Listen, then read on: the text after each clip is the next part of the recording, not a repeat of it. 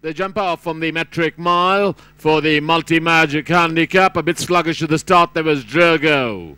But as they sort themselves out, and it's Joss the leader, Barbara length in front of Summerhill is the one quickly on the outside, a length and a quarter away. There we go back to CAIDEN. A gap of a length and a half away there, Shivalik Sight being tracked on the outside there by Rosina in the green and white jacket. A length and a quarter away is Drogo, and a close last is Dancing Lord. Back to the leader, and it's Joss by about a length and a quarter in front of Summerhill is in second place. About 2 lengths away, there we go back to CAIDEN. A length and a quarter away is Shivalik Sight. A length away, Shivalik Sight on the outside is Rosina. A gap of 2.5 lengths away, there we go back to Drogo, and a close last, Dancing Lord.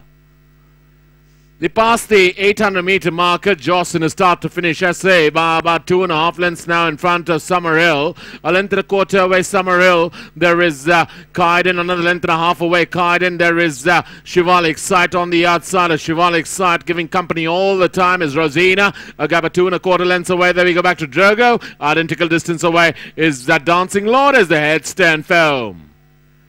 Round the turn into the straight, Joss comes in on first, being joined and passed on the outside by CAIDEN. Another length and a quarter away, there's Rosina. Further away is Shivalik Sight, but CAIDEN has come and taken over the running. About a length and a quarter in front of Rosina is the one inching up closer. Further away, there we go back to Summerhill, but it's CAIDEN from Rosina. CAIDEN, Rosina, CAIDEN, Rosina, CAIDEN, Rosina, CAIDEN, Rosina, CAIDEN, Rosina. CAIDEN holds on from Rosina. Then we go back to Drogo to finish on third. Then came Summerhill, Shivalik Sight, Dancing Lord. Last of all was Joss.